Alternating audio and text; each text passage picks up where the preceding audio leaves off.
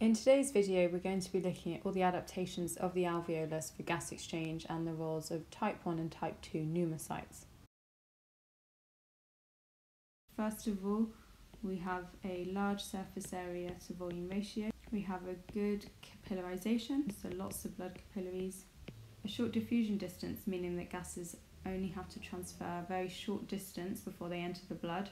And the alveoli are moist to allow gases to dissolve.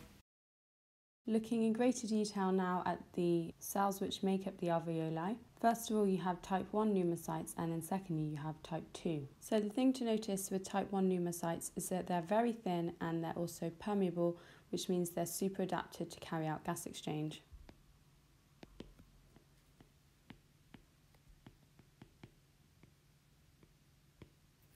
And notice that the walls of the alveoli contain only a single layer of these type 1 pneumocytes, meaning that there's a very short diffusion distance.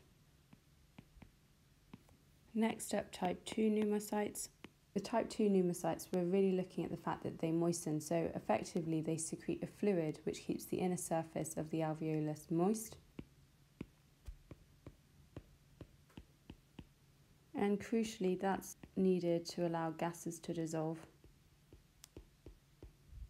One thing to be aware of, that fluid contains a substance known as a surfactant. Now, a surfactant is effectively a natural detergent, something like the body's equivalent to fairy liquid, and effectively that stops the sides of the alveoli sticking together, keeping them nice and separate. The last thing we need to mention to do with the gas exchange and the alveoli, we need to look at blood capillaries.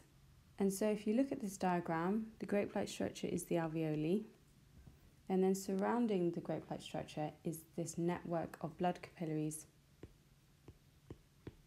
So deoxygenated blood which has come from the heart will obviously be high in carbon dioxide, low in oxygen. Carbon dioxide will leave the blood capillary by diffusion, and oxygen will enter the blood capillary also by diffusion so that it can then be transported to the heart.